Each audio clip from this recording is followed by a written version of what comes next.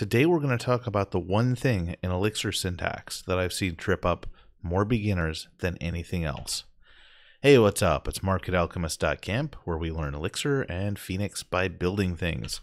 Today it's just going to be a quick tip on map syntax.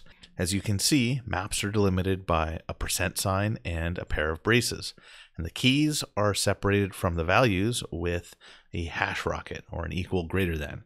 The keys can be atoms, they can also be strings, both are fine. This is the default map syntax. It's a little confusing because, like Ruby, Elixir has two ways of doing it. So if you're coming from a different language, you may just see the dot syntax. So let's just look at one at a time.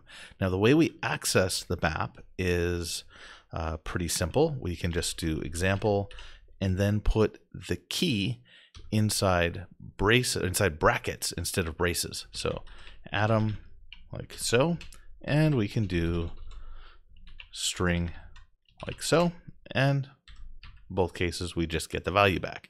Now what's a little bit confusing is if we had a map where all the keys are atoms, then you can see we get this other display in IEX. Instead of the hash rocket syntax, what we see happen is the colon moves from the left side of the atom to the right side, and then after a space we see the value immediately. So there's no hash rocket. It's a little bit more terse. It's pretty easy to read and it's clear, which is nice, but keep in mind this is just a shortcut. This is just syntactic sugar. So it means the exact same thing, and that's why when I type it in the default way, we get the shorthand back as long as all the keys are atoms. Now to access this map, we can do the same thing we would for the first map. I guess we have a lot of examples here.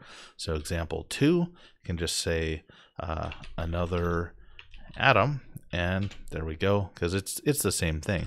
However, there is a special syntax for accessing atoms. So you can just use a dot instead of putting the atom in between brackets. Once again, it's a little bit shorter, and just a lot of programmers are used to dots. It's just a nice syntax to have, and we can do that with our first example as well for the atom. We can't do it with the string. There's no way to use a dot syntax like this. That just doesn't make any sense. For the string, it's got to be between braces, or between brackets, I should say. Now, it's not just atoms or strings that can be the keys of a map. You can actually have just about anything as the keys of the map. We'll give a quick example with numbers. So we'll say 1 squared is 1, 2 squared is 4, and 3 squared is 9. And now we can access those elements once again by just putting the key inside a pair of brackets like so.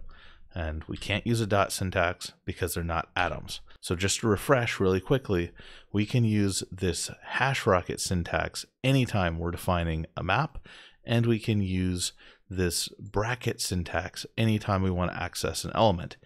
If the key is an atom, then we can get the atom by using dot. So example dot atom, and when we're defining the map, if the key is an atom, we can just put the colon on the other side of it. So foo is 4. And finally, maps are a lot more flexible than people realize. You can have just about anything as keys. So we could have true be the key for, say, the atom horse. We could have the list 1, 2, 3 be the key for our examples, our example map that we defined already. And you could even have that example map be the key that evaluates to false. And here you see we have a very unconventional map, and none of these are atoms. Well, except true technically is an atom. You should actually check out my video on Elixir booleans. The way that works is kind of neat. But to access these, well, since I did say true is technically an atom, we can do that and get it.